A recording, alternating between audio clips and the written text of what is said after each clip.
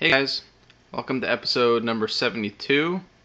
Today's Friday, so it's Fan Friday, and I actually had a request from my most recent video from a user called Boom Lights Out, and the question was about how I built my basking area in my 125 gallon turtle aquarium here. And before I get to that, I'd like to kind of walk through a couple different common options that people choose when they're considering their basking platforms for their turtles. So probably the most common option here is number one, the turtle dock.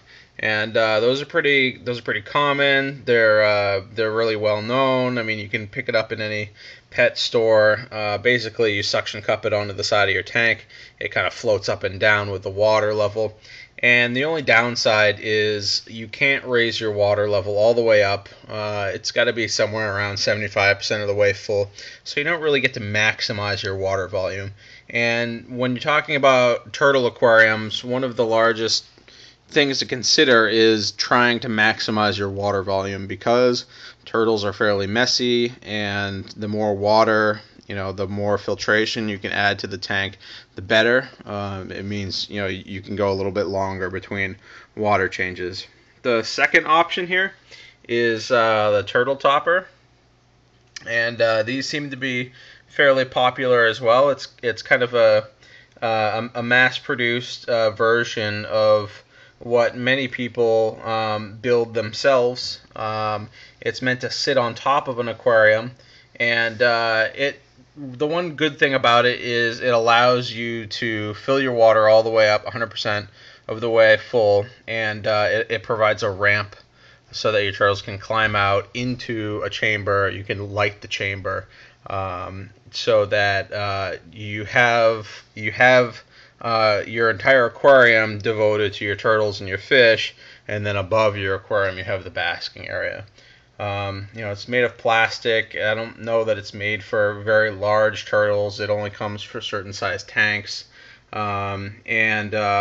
Honestly, there's cheaper ways to do it, and that kind of leads me to option number 3 here, which is an above tank basking area. DIY projects. There's hundreds of versions of this. Just Google above tank basking area or search for it on YouTube.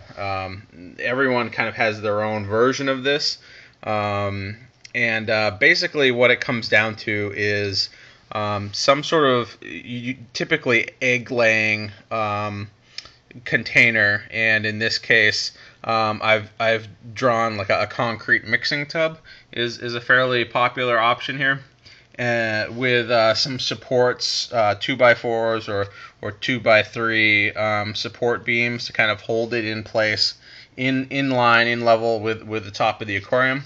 And then again, having the ramp up into the platform, and then just having some sort of plexiglass surround around that would be a fairly cheap way to go about getting 100% of your water volume. I guess the only downside is to the turtle topper, you can't put any sort of normal hood on your tank. Not that you want to with a turtle, but all of a sudden, a full-sized screen doesn't work. It might not fit with some of the canopies that exist out there. And again, over here, this is a little unsightly, kind of sitting to the side or behind the tank, and it just kind of extends the width of your tank here, and kind of detracts from the tank itself, because you've also got something else to look at.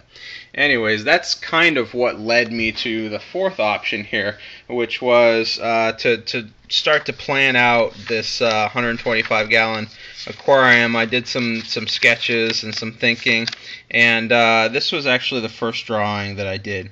And the plan here was to have one sand beach with maybe like a cave below it, and then have a 3D background, and then do like some sort of log or stump that kind of came out of the water here.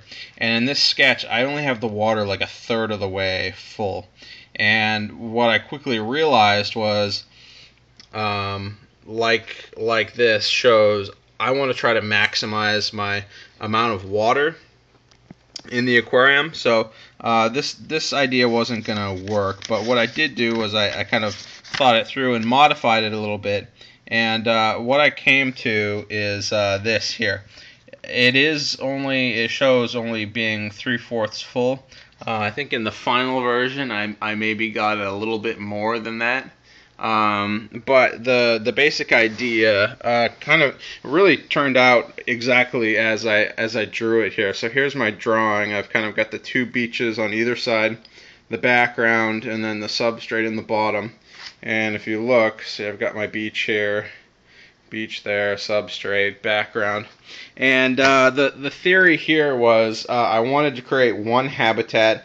I wanted the 3D background to be surrounding all three sides of the aquarium, and I wanted them to be able to kind of climb out on their own, also using bark to assist that climbing out. But I wanted to build it into the tank. I didn't want an above tank basking area sitting above the tank. I didn't want it sitting off to the side of the tank. I wanted it built into the tank. And as you can see, just kind of like looking at the aquarium, I think it's fairly successful because I don't lose a whole lot of water volume, and it does look fairly natural.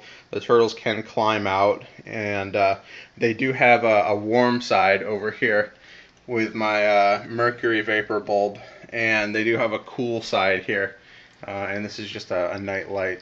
So just kind of walking behind here, it's kind of dark, but there's a 2-inch piece here, there's another 2-inch piece here, and that forms the majority of this background that runs the entire length here.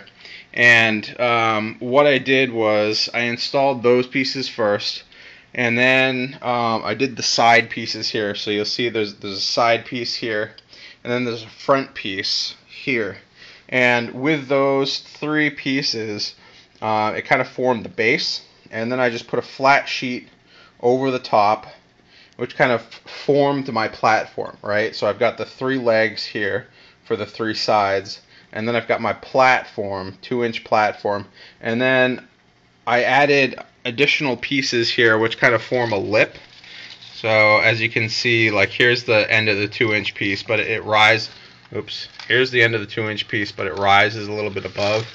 And what that allowed me to do was put some gravel in and allow kind of a retaining wall using my foam and my drylok to allow some of those rocks. Originally I had sand in there, but to allow that to stay up top and form that beach that you see there.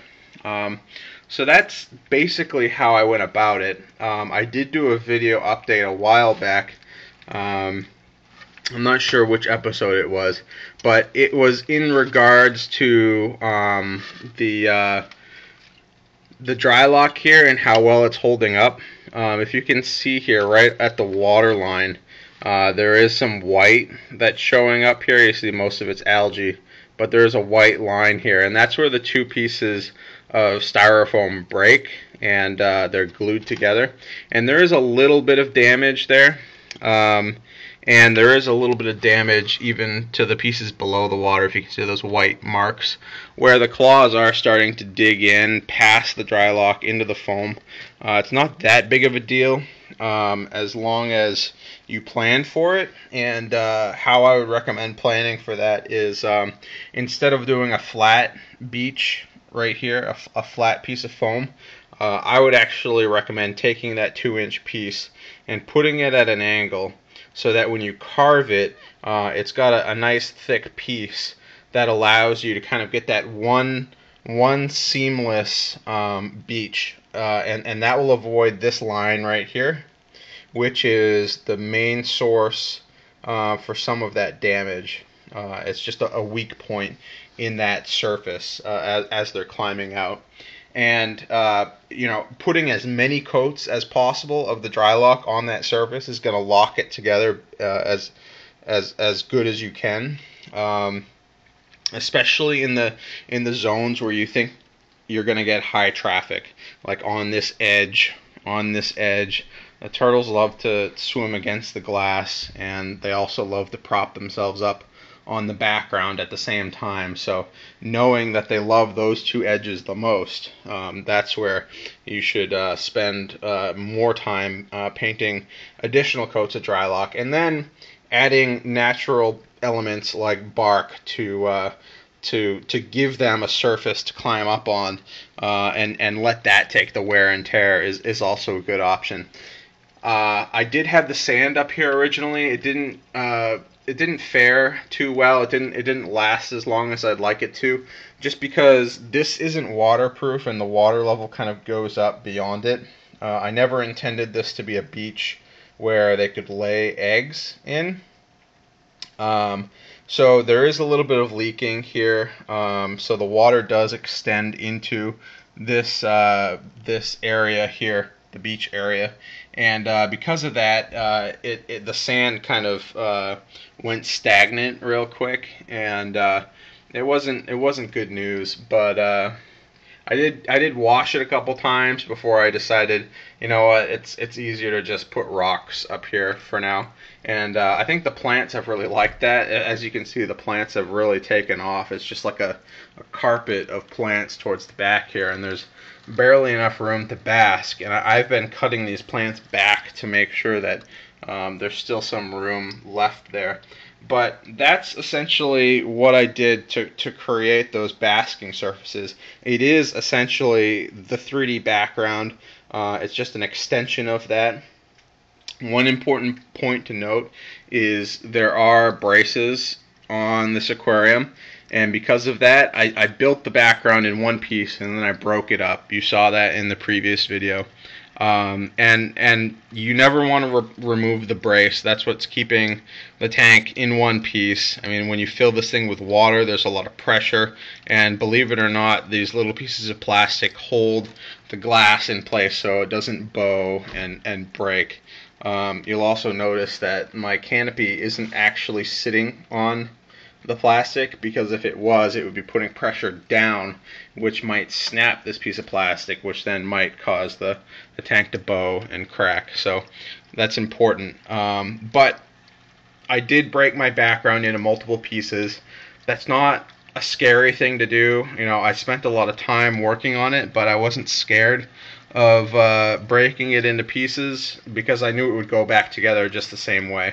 You know, it's easy to touch it up once you get it in the tank, once you get it siliconed in place.